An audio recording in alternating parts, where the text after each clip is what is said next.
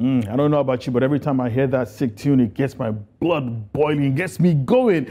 Hello and welcome to Game On right here on News Central Television. My name is Babatunde Koiki. We thank you again for joining us as we traverse the world of sports from Nigeria, Africa and beyond, bring you the latest sporting news from across the globe. Once again, thank you for joining us. Don't forget, we're streaming live on YouTube, and you can also join the conversation using our social media handles. And very soon, we will make available our phone lines so that you can join in live and tell us what you're thinking regarding sports anywhere in the world. And speaking of sports anywhere in the world, everybody's waiting for that super fight that is coming up tomorrow in Riyadh, Saudi Arabia, the Kingdom of Saudi Arabia, as Anthony Joshua goes head-to-head with the Predator himself, Francis Ngannou. It's Nigeria versus Cameroon again.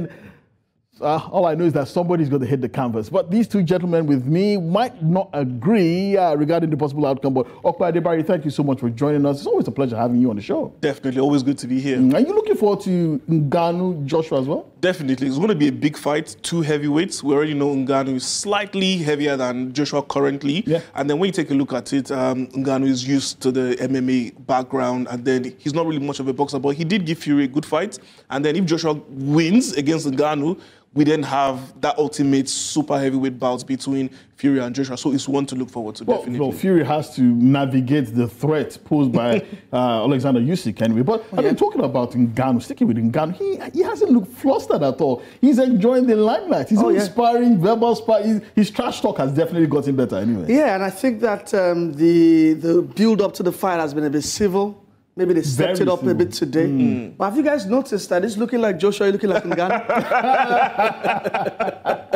That is not true. That is not true. Anthony Joshua weighs, according to what we heard, 123 kilos. 114 kilos. I don't weigh anything. But I was surprised that Ngannou weighed in 2 stones, heavier than Joshua. Like almost 10 kilos, like 9 kilos heavier. Yeah, and he's a big man. Oh, he's a big man actually, and he comes in here with confidence. I was listening to him today, and he was filled with confidence and. I mean, his confidence coming from his previous fight against Fury, And I thought he acquitted himself really well, took him the distance, 10 rounds. And even in some quarters, they felt they didn't lose that fight. And remember that viral moment where he floored Fury in the third round or so? Yeah. And, I mean, Joshua has to be very careful here. Last time I was here, I talked about the fact that this is a legacy fight for him. Because he loses this one, everything goes down the drain. It's a blot on his record for him. How about this? Look on your screen. Two phenomenal-looking athletes. I mean, black men don't come looking any better. Like two bronze demigods ready to go to war tomorrow. We're talking about that later on the show. But let's start very quickly with the African Games going down in Accra, Ghana. The games will officially start tomorrow, although some sporting events have already taken off. But ahead of the start of the games, it's kind of traditional to visit, key personalities in the country, maybe the king and queen, and the organizers of the African Games have made it a point of duty to take the official games torch all the way to Kumasi to visit the Asante Hene,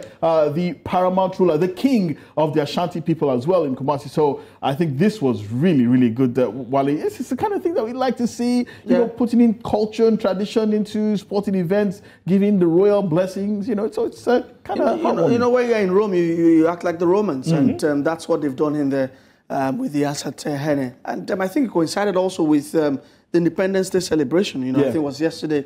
They marked their Independence Day. But I like when you have a blend of tradition and sports. It always goes together. And Ghana have shown that. Yeah. Well, I don't know about you, but I always like it when a country always makes it a point of duty to showcase their culture, their tradition in any sporting event. It's like going to London hosting the Olympic Games. You saw the Queen was definitely involved in that. The late Queen, I beg your pardon. It wouldn't be out of place to see a paramount ruler, the kind of, it's like coming to Nigeria. Now, this Nigeria hosting the African Games without probably visiting the Oni of Ife or the Emir of Kano, the Sultan of Sokoto, and the Obi Onisha of Onisha, those kind of major figures. It kind of puts a different gloss on the competition, doesn't it? Definitely it does. And then from a political standpoint, when you take a look at it, hosting events like this brings tourism into the country. So definitely they would also want to showcase their history, which we know is very, very rich. obviously coming from the pre-colonial times, gaining independence. Ghana has rich history, and we would love to see that fully on display during the African Games. Yeah. And speaking of culture and tradition too, I mean, the opening ceremony, we'd like to see what Nigeria comes to the table with. We always that would be very. I mean, at the AFCON, we saw our boys, the Super Eagles, with looking really good on traditional time. So with the African Games tomorrow opening ceremony, I'd like to see what Team Nigeria will definitely. Maybe it's an Ankara, maybe it's Iran Buba or whatever. Just be rest assured it's either white or green and white. Definitely. Moving on with the show now, let's tell you that there's plenty going on in Kenya right now because the High Court in that country has ordered Athletics Kenya officials to vacate office and hold fresh elections within 90 days. This has been a long-running battle in Athletics Kenya. We hear that some people have stayed in office for too long. They've not wanted to vacate the office. It's been a major cause of concern. Remember, just a few days ago, I think it also bubbled to the surface when Kenyan athletes protested about the parameters set for qualification for the African Games. I mean, these kind of chaotic situations are not particularly the best going into a major competition, and it always seems to stem from administration. Definitely. Way too many distractions are not good for the athletes. The athletes want to focus on what goes on either on track and field, but also the athletes want an enabling environment. They want to feel that support, especially from the officials.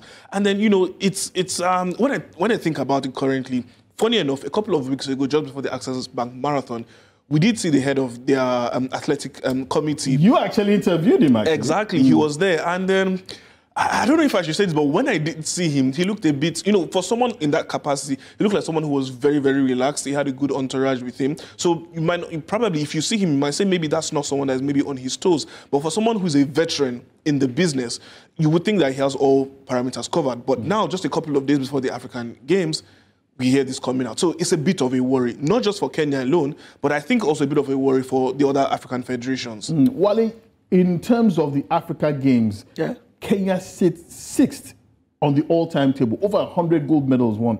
And we're talking about global athletics. You cannot but mention Kenyan athletics, the incredible feats that they have achieved over the years, be it at the Olympic Games, the Commonwealth Games, the African Games. But you always get the impression that just like Nigeria, they can do better if they put square pegs in square holes, do the needful, especially when it comes to administration, that they could be much more. Oh yeah, I agree with you. And I mean, the reason why Kenya have been really successful in global sports, especially in athletics, hasn't been because of administration. It's been because of the talent that they've got. And we know the edge they always have when it comes to the long distance races. I think that a couple of times we've also seen them in short distance, the sprints as well. But administrative-wise, they've been in the doldrums for years. I mean, this is just coming to light, but over the years, administratively, Kenya athletics has been a mess. Yes, they've been. I mean, the Athletics Integrity Union has pulled up Kenya multiple times. They've had doping infractions as well. So this is just coming to light, but they've always covered for it with the natural talent they've got, and who have always been successful. And you like it or not, in the long term, it's always going to catch up with you, and that's why. You can also see a couple of Kenyans now naturalizing to other countries. They are doing it for Holland, doing it for other Europeans because Middle Eastern countries as well. Because there's a feeling that administrative-wise, Kenya is not measuring up. So they have to sit up and figure out, because they are also gradually losing the grip. Kiptum unfortunately passed on. This was supposed to be their poster boy. For athletics for at least the next few years. He was supposed to be the big guy for the Paris Olympics. Now he's passed on, unfortunately. They have to start looking at the next one. Right now, I'm not sure Kenya in a good place. Well, we'll talk about Kenyan athletics much more as the show continues to progress. But joining us now all the way from Nairobi, Kenya, what she'll be joining us pretty soon is Lynne Wachira. She's a sports journalist and an athletics expert as regards Kenyan athletics. She'll be joining us pretty soon. But let's move on and talk about the African Games, I beg your pardon, as is currently happening in Accra. We did say that the competition itself starts officially tomorrow, but action has already continued. We can tell you that Nigeria's women's table tennis team is in the finals of the women's table tennis team event, while the men are currently battling it out with Tunisia in the semi-final for the right to qualify for the final. But earlier today, there was action in the karate in the karate event, and we can tell you that Elizabeth Ogede Ogene Wogaga. Yes, Ogene Wogaga. Well, she lost in her bid to win a bronze medal. As Team Nigeria also lost to South Africa in the bronze medal match in the team male kata as well. Not exactly what we expected to see, Ope, but you do get the impression that it was kind of expected. Definitely. Going into the African Games, the good thing was that, I mean, this is bittersweet, if I'm being honest. A lot of the federation presidents did come out to say, look, going into these games, we know the specific African countries that are going to be dominant, and they were not wrong. It's playing out currently, especially in table tennis as well, as the Egyptians are dominating. The few departments, or should I say, the few federations who are confident going into the African Games, first of all, football, both the men and the women's, and also with weightlifting as well. So these are the few ones where we seem to have confidence. But nevertheless, it's a competition. Wrestling as well, and boxing. But nevertheless, it's a competition. And then going into the competition, you're meant to have strategy to win. I don't expect us to go for the games without the aim, especially the athletes, without aiming to win. So sometimes you might want to question the desire of the athletes. But then again, I think the quality is clear to see. When you don't compete regularly with the best of the best, it's difficult for you to go to battle with them once in a while. And that's one of the reasons why we'll be talking to our guests all the way from Kenya now.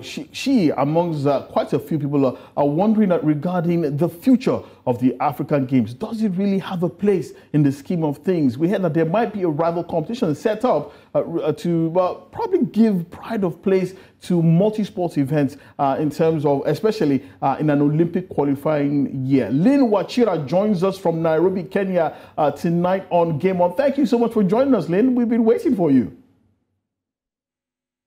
Much for having me. I didn't think you wanted me this early in the show, so I was like, let me buy some time, and then I'm gonna join in, like fashionably late, but really, thank you so much for having me. I know people say we saved the best for last, but to be honest, we just couldn't wait to have you, so we decided to bring you in as early as possible. But Lynne, let's quickly start with Kenyan athletics now. A lot of drama early in the week where athletes protested regarding the parameters that were set for qualification for the games. They said only the first place finishers in the individual events would qualify. Where did that come from? Is it a question of maybe the federation not having enough money to take as many athletes as they would want, or maybe it was just trying to fine-tune it to make sure that only the best would qualify? First of all, what happened 2 days ago is one of the things that we hoped for, prayed for, and we hoped that we would, witness in our lifetime, where Kenyan athletes get to stand up and speak up for themselves. So first of all, that was a win, regardless of the background. That was absolutely a win, because Kenyan athletes have for a very long time been used to, just being suppressed and just doing as they say. So that was a monumental time. But what happened was, the background of the protest was the federation. So athletes came, got to the stadium, and Kenya is not short of stars. If you say, let's go for a national trials, you're going to have tens of athletes, even hundreds of athletes sometimes. So athletes got onto the track, and they got to learn that only one athlete across each discipline, was going to go to the African Games. For Kenya, that's literally ridiculous. Like, how do you just take one athlete across, probably across the 100 meters, 200 meters, it's okay. That one, that could happen, but 1,500 meters, 800 meters, people chase, 3,000 meters. It's crazy. So athletes thought it didn't make sense for them to take part in an event where only one athlete was going to go to the games. And the reason the number of athletes was 30 was because, like a lot of countries, if we're being honest, are not putting so much weight onto the African Games, looking at the fact that this is an Olympic year.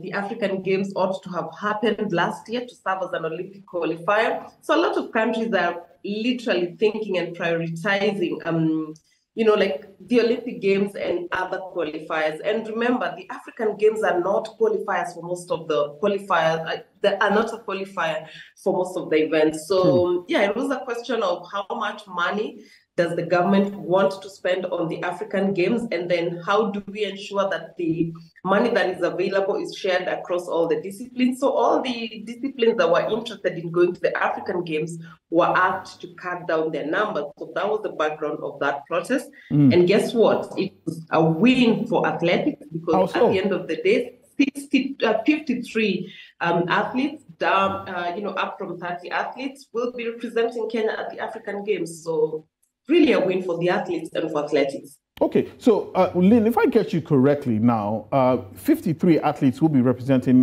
Kenya in athletics. Will these 53 be some of the cream of Kenyan athletics, like the likes of Mary Moraa and others? I mean, of course, you do know that you do have some stars in the middle distances as well, and of course in the field events. Will these be some of the key athletes that Kenya will present?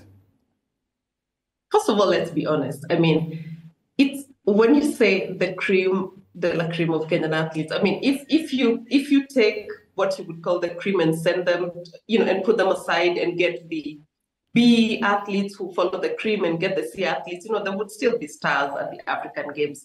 Seriously though, we do have some stars that are going to be at the African Games. For example, you said it, you called it. We have Mary Moraa, the reigning 800 meters world champion, will be coming or will be going to Ghana. She will, however, be stepping down the distance. She's not looking at a medal at the African Games in the 800 meters race, but rather, she's working on her speed ahead of the, the start of the Diamond League. But she's an amazing 400 meters runner. Actually, that's how we got to get introduced to Mary Moraa at the World Under 18, that Kenya hosted. She was a 400 meters runner who converted to an 800 meters runner. We also have the world record holder in the 3,000 meters steeplechase, Beatrice Chepkoech, who is also going to be coming to the Games fresh from winning a bronze medal at the World Indoors in the 3,000 meters. We have Julius Diego as well, five-time African champion. In the men's javelin, yes. World champion, 2016 Olympic silver medalist. So you still have some good names in there. You're obviously going to have, surprises also, in the team. So it's a good mix of, young, experienced. Yeah, I would say quite a nice blend. Okay. Wale? Now, Lynne, it's been a very interesting week for Kenyan athletics. I want you to talk us through the decision of the High Court in Kenya that has ordered some of the Kenyan athletics officials to vacate their offices. Can you talk us through that? Yeah, absolutely. There has been an ongoing case in court that dates back 8 years ago. One of the former athletes, a former Boston Marathon champion, Moses Tanui, took Athletics Kenya to court, demanding a change in the constitution and just how, the office was running and all that. And the case, for some weird reasons, for some strange reasons that I wouldn't want to speculate, has really dragged on, has been there day in, week in, a month, a year, years, and a whole 8 years. So it means the current office has been in office comfortably with no election in sight. They've literally just been there. So the case was ruled today where the officials are meant to vacate office and conduct fresh election in about 3 months, in 90 days, which is interesting because that would mean that Kenya would need to have a new office before the Olympic Games. And remember, athletics is the top, it's the cream federation for Kenya. All its medalists, gold medalists, apart from one actually, come from athletics. That's one of the sports, or rather almost solely the sport that Kenya will medal on at the Olympics. So it's mamas here and there, what is going to happen after today, but there's speculations that, obviously the Athletics Kenya, that is the they'll most likely appeal. We saw the assistant treasurer of the federation early on hint at an appeal, as quickly as tomorrow.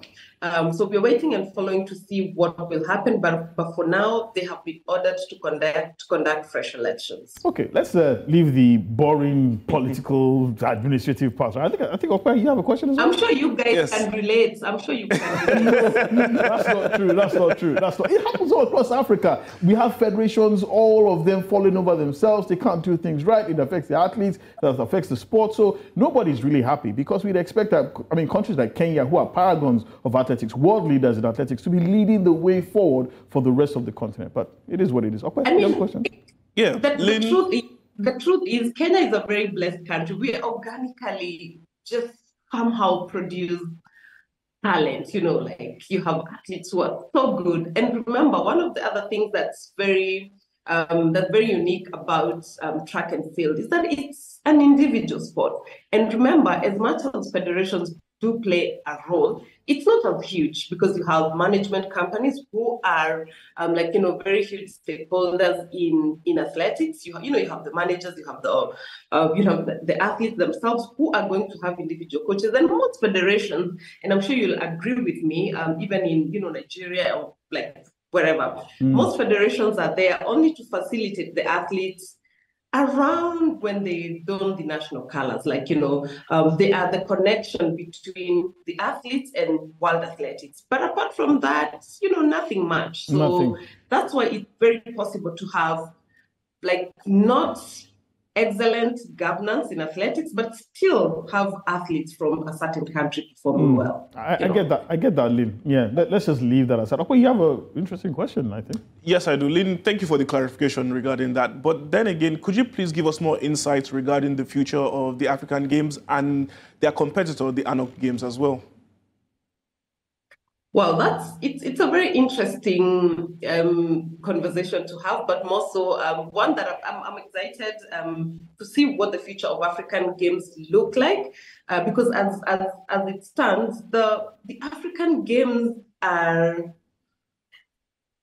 Has it outlived its usefulness? Is that what you want to say?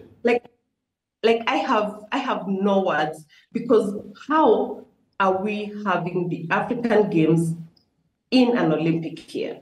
140 days to the Olympic Games, we are having the African Games that are generally supposed to serve as a qualifier for the Olympic Games. Guys, it makes no sense. It makes no sense.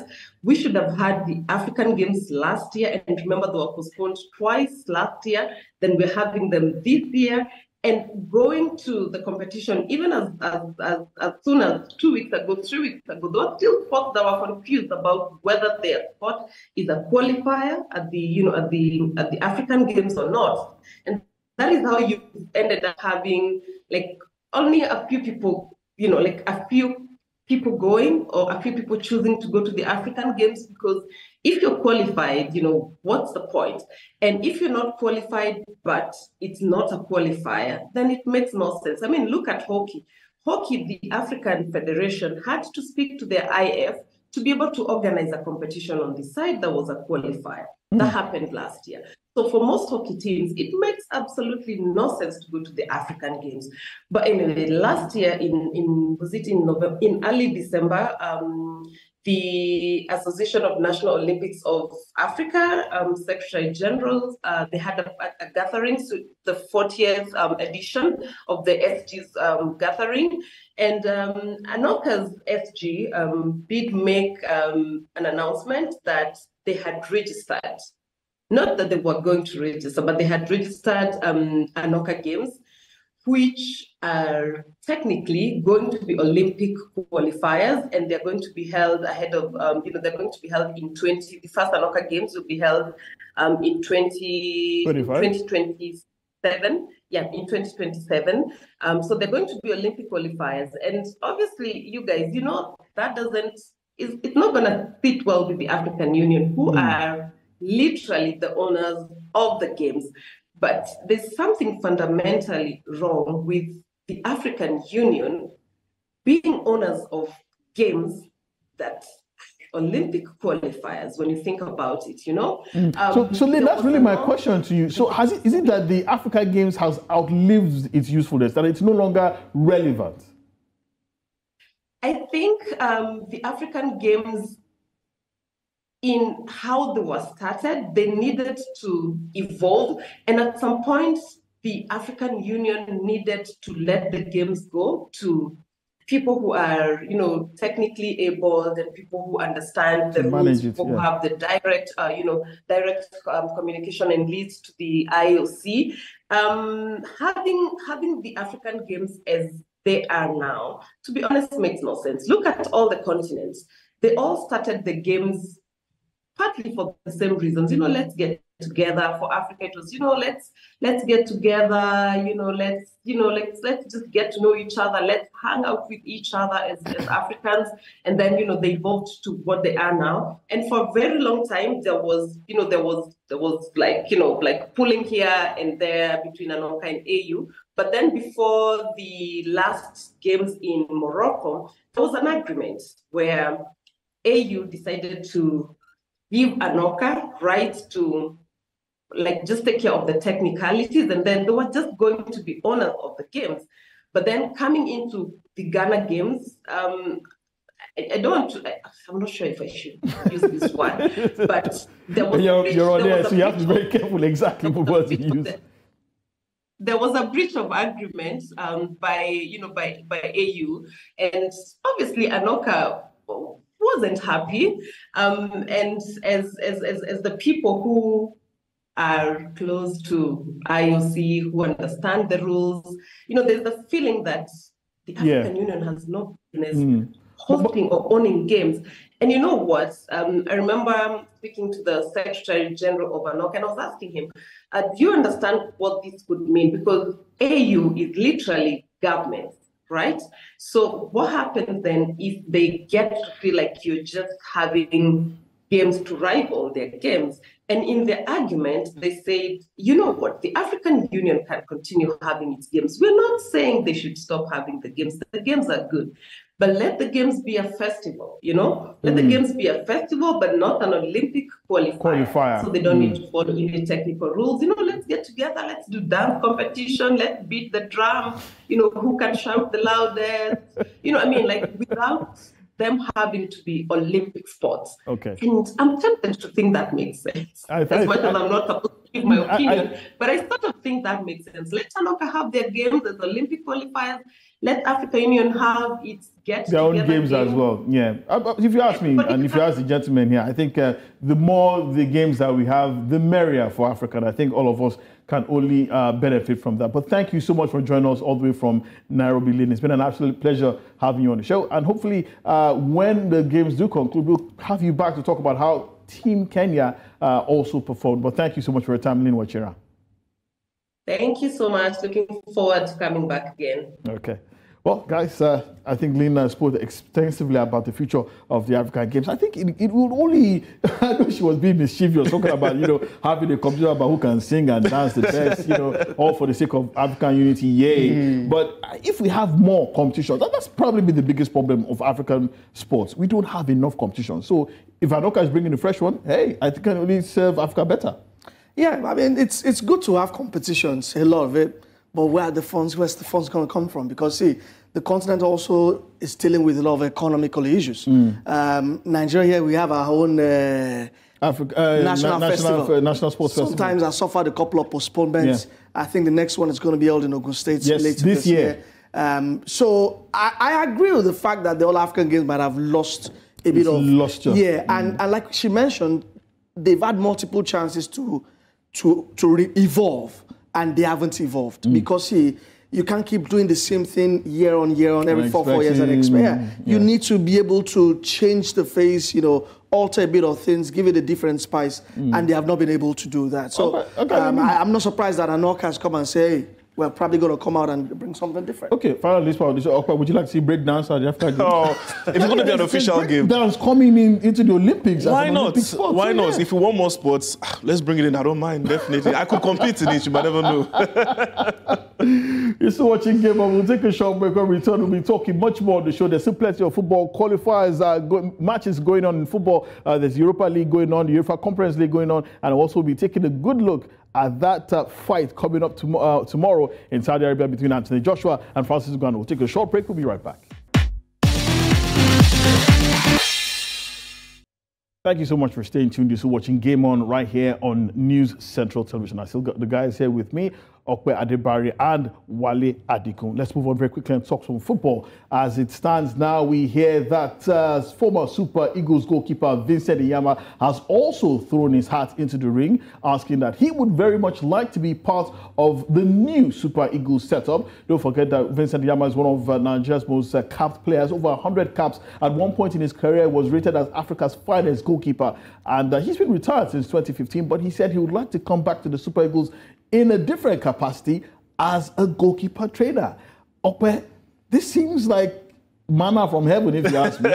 You have one of Africa's best goalkeepers, plenty of experience on the African continent, plenty of experience in the European football, and he says he would love to be a goalkeeper trainer. When you look at the likes of the Maduka Okoyes, Stanley Nwabalis, there's so much that they can learn from him. Definitely, no doubt. Just like you said, I think to be precise, 101 appearances for the Super Eagles. That's someone who also went through our grassroots level, and then he went on to play football internationally, play for Lille Metropole. I think that's where he's had his longest stint in terms of European football. Maccabi Tel Aviv as well. Yeah, and then one goalkeeper who has also scored a couple of goals in his career, and I know he was a set-piece specialist when it came to penalties as well. And then for the first time since he retired, in my own opinion, I think we saw a bit of a reincarnation with Stanley Nwabali in terms of a vocal goalkeeper, in terms of someone who can organize his backline. And honestly, we're really not seeing...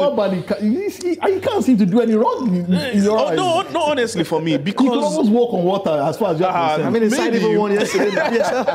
No, because if you think about it, after Enyeama left, the type of goalkeepers that we've not really had them being commanding. We've had them being found wanting. And sometimes Nigerian football fans almost want to blame these goalkeepers for us not qualifying for certain tournaments. Oh, definitely definitely. So, I mean, it seemed like Stanley Nwabali emerged from the shadows, and then he seemed like a fresh breath for us. And then having someone like Enyeama come back into the fold, just like you mentioned, Maduka Okoye would learn a lot from him in terms of character.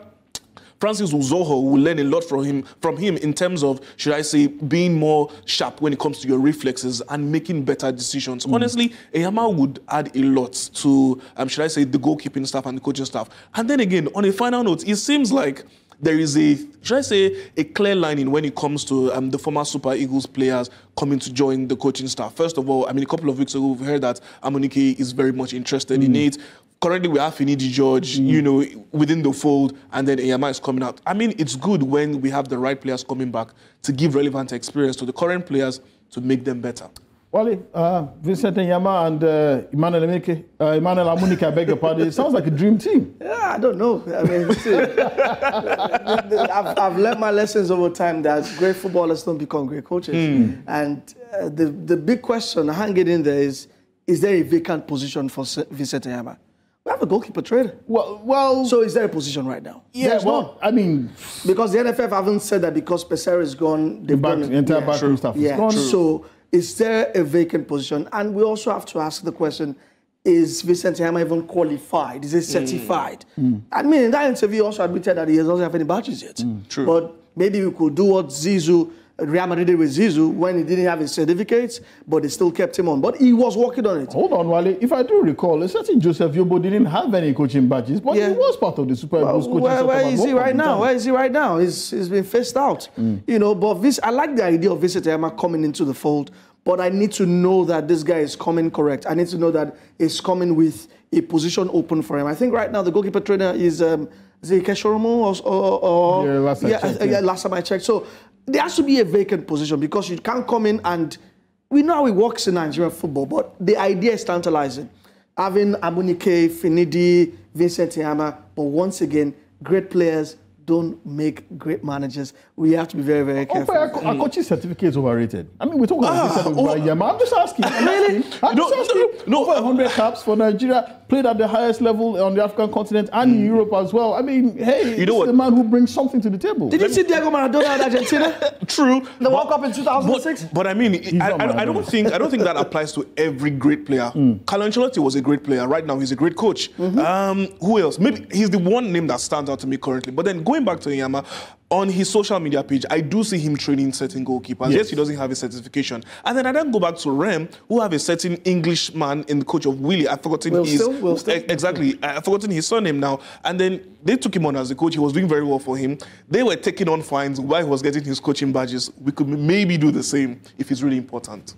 Well, let's move away from one great player to another great player. Now, he was a great player in his day and in his time, but he's also turning out to be a really, really good coach right now because his team are currently 10 points clear at the top of the Bundesliga. And if you can beat Bayern to the Bundesliga title, you are definitely doing something right. The last person to do that was Jurgen Klopp, and we know how it turned out for him. We talk about Xabi Alonso, who is current coach of Bayer Leverkusen. Now, he's been speaking, talking about a Nigerian striker, Victor Boniface, who was injured, sadly, before the start of the Africa Cup of Nations, but he has given everyone some kind of good news that Victor Boniface is on his way back from injury and most likely will be back in action at the end of March. And consider that Nigeria has World Cup qualifiers to play in June. This is timely good news from as far as I'm concerned, Wale. Yeah, it's good news. Very unfortunate he didn't make AFCON, although it was part of the pre-tournament camp. I think got injured in camp. And good enough for Bayer Leverkusen, his injury hasn't affected them. They've also tried to bring in Borja Mayoral. There's also Patrick Schick also. And just early this evening, they preserved the unbeaten run. They were 2-0 down to Karabakh, and they found a way to Nathan Teller also has been contributing, I must also say. So I think returning for them is just for them to consolidate on the league. I think the title is done with. I think they're champions-elect. I know it's Bayern, but if you're 10 points with about 10 games to play, you're good as champions-elect. So his return is timely for them, but crucially for us as well, you know, because, see, I think it's very important that we know that we must qualify for that World Cup. Very crucial, and we need all hands on deck. Yeah, okay. Your opinion, how much did Nigeria miss Victor Boniface? Considering the fact he's never really played for Nigeria before, but you get the impression that if he was at the Nations Cup, he might have taken some of that striking burden off of Victor Osimhen. Definitely, no doubt, in my own opinion. I think if he was fit, I think he would have been a starter, and I actually think that Jose Peseiro would have actually reverted to a 4-4-2 because that's what he used throughout the qualifying campaign. And think about it, Boniface was in very, very good form. Double figures in goals and assists already this season, 13 if I'm not mistaken. And then he's a brilliant person. We know that for sure. Good personality to have in the camp as well. He would have made a difference for us, no doubt. Yeah, we're hearing a lot of talk out of Europe as well that he might be in line to even replace Victor Osimhen at Napoli if he goes at the end of the season. And also talk that maybe even Chelsea, if they don't get Victor Osimhen, might get Victor Boniface. So one Victor goes, another Victor comes.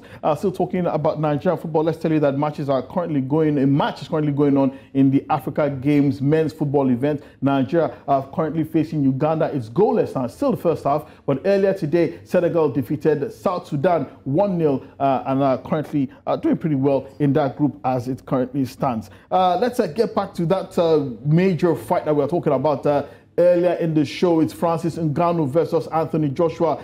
Weigh-ins were had today. Francis Ngannou weighed 9 kilograms more than Anthony Joshua. Definitely looks, I mean, that's two superb specimens, two superb boxing specimens there. But guys, I really have to ask this question. This is boxing, not MMA. You get the impression that Anthony Joshua should have the advantage in this, or is it that I'm looking at it too simplistically? Otto Wale said it, you know, before this, ahead of the fight tomorrow. He said, we are letting this get to the head of Francis Ngannou and the MMA community. You know, styles make fights. Every fight is different. And he feels Joshua is going to have it easy. And I agree with him. Last time I was here, I said three-round knockout because, see, I like the fact that Ngannou acquitted himself against Tyson Fury. And maybe that might have gotten into his head. And you're looking at the Joshua is focused. You're looking at Joshua was won his last 3 fights in some convincing fashion. I think he will do the job. But credit to Ngannou. I was watching build-up and a couple of French Cameroonians traveled to Saudi Arabia to cheer him on. So the atmosphere is a bit boisterous. Nigerians in Saudi Arabia, don't worry, they will cheer Anthony Joshua. The atmosphere is a bit, and that's why I said that pre-fight it's been very civil. And I don't know, as a boxing fan, I don't know how I feel about that. I think there should be some trash talking. But Joshua is not more known for trash talking, right? And Ngannou also is the cool, calm, collected guy. So it just feels somehow that what looks like a big fight has been tempered down by the way these guys have been gentlemanly about it? Let's talk to the gentleman sitting to your right there. Gentleman, I get the impression that this is just the calm before the storm. That when that bell goes, it's going to be nothing but pure violence. You're looking at two heavy hitters, two knockout specialists, two men who are definitely going for it. I get the impression that someone is going to hit the canvas in this fight. Definitely. First of all, Wale did say that Ngannou has so much confidence because of how he performed against Fury. So the confidence is there. Training with someone like Mike Tyson, definitely he has learnt one or two things. But then again, I take a look at Anthony Joshua. After the Ruiz bout, the back-to-back, first of all, the defeat and coming back, he seemed to be different in my own opinion. Dropped a couple of kilos, seemed more focused and less. He took out the tactics for me. I think he was a bit too tactical in my own opinion going into the Ruiz bout. But then again, Joshua against brawlers, he doesn't really have a good record against brawlers. I think that's why he suffered that tiny defeat against Andrews, but going into this bout, that's a long time ago. It's a long time ago, but it's a long time ago. But he had 3 straight wins. Yeah, true. But I'm not going to forget history going into this bout. Yes, it is an exhibition game, but then, in my own opinion, since it's not an exhibition fight, Wale. Trust it's just a non-title fight. And there's plenty of money on the line.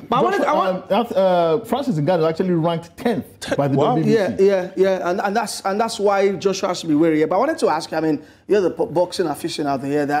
How much as the impact of Ben Davison and Lee Wale joining Joshua, has that really been the game changer for him? Yeah, I think it has. I think it has. I mean, he looked really sharp against Otto Wallin, finished him in 5 rounds. He looked phenomenal against Robert Helenius as well, sparked him right out as well. But I get the impression that he has to win this fight by knockout. Because if you were at the press conference, you watched the press conference yesterday, he was basically trash-talking Tyson Fury. Oh, yeah. And he could do that because Fury did not beat him convincingly. Everybody still believes that, he... One of the judges, I think the judge was just 2 out of 3. Yeah. So, but then, on the final one question, do you think Anthony Joshua is the man to give a knockout to Francis Ngannou? Well, we'll find out about that tomorrow. We'll be talking to our man, Nabi Hollywood Warrior. He'll be joining us again for a pre-fight preview of that game. Quick updates from Accra. Believe it or not, Nigeria are down 1-0 to Uganda. The Ugandans are leading in that particular game right now. So it's not looking good for the... just so we're clear, this is the national under-20 team of Nigeria that is participating at these particular games. We beat them at the under-20 AFCON in Egypt. Yeah, we get that before, no property. This might be revenge. Yeah, so move on. Still talking about back to boxing now. Well, there's another interesting fight coming up this year as well. It's Jake Paul, YouTuber turned boxer, facing the legend himself, the man, the myth, the monster, Iron Mike Tyson in an exhibition fight. And that fight is coming around in July. I don't know what this man is thinking, but Jake Paul is 27 years old. And by the time this fight comes around, Iron Mike Tyson will be 58. But you get the impression that 58, 22, 75, he's no less dangerous. Oh, yeah. And that's why this is the one that's going to be bloody for me. Because I've seen clips of Tyson in training, even at 57, he still got it. The speed, the punch. The tenacity, the sheer still got viciousness. It. And trust me, I don't care about the 30-year age difference. I think Tyson is going to take this one. But credit to Jake Paul, whose debut in pro boxing was on the undercard of Tyson when he fought Roy Jones Jr. A couple of years back. So this is like full circle moments. For both fighters, but this is going to be interesting. Is it a case of young boy versus grandpa? No, not at all. Because taking a look at Mike Tyson, I think he's still the beast. I think he's still got the beast in him. Taking a look at his training videos, look, I'm terrified. And for the first time, I'm going to be happy to see someone knock out Jake Paul. I mean, coming from being a YouTuber, he's got a lot of confidence because he's 9 to 1 in my own opinion. Not rather on paper, it's 9 to 1, but he's going to get people he's fought. He's not true. So for the first time, he's going to actually face an actual astute boxer. A 58-year-old boxer who's been retired for how many years? It's Mike Tyson. Jake Paul checked out Mike Tyson's knockout record, 50 wins, 44 by knockouts. It's not for the faint of heart. It's not for the faint This guy was world champion at 20. Yeah, but let's quickly give you an update coming up from Accra now. It is now 1-1. The Flying Eagles of Nigeria have equalized. So it's it's still in the balance right now. We don't know who will take that particular game. So it's Nigeria 1, Uganda 1 in that men's football event at the Africa the Africa Games going on in Accra. Let's move on quickly and give you results from the UEFA Europa League. Matches were played early today. Some of them have been concluded. Some of them are about to start. Some of them are actually started right now. Karabag and Bayer Leverkusen. That game actually ended 2-2. 2-2, so there's a small error there. Actually ended 2-2. Bayer Leverkusen coming from 2 goals down to draw that game.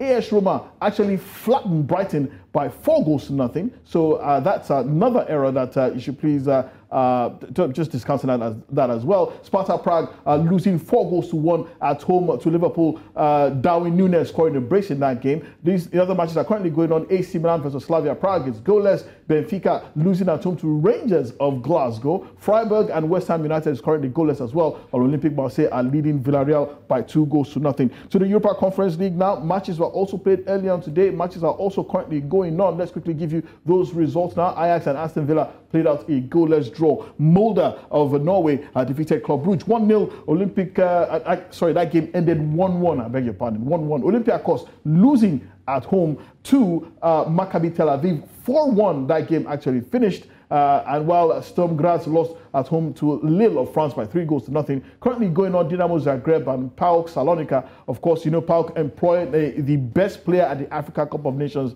last Africa Cup of Nations, top Nigeria captain, vice captain William Troost-Ekong, who's out injured. So he's not in this game. Maccabi Haifa also leading Fiorentina by 2 goals to 1.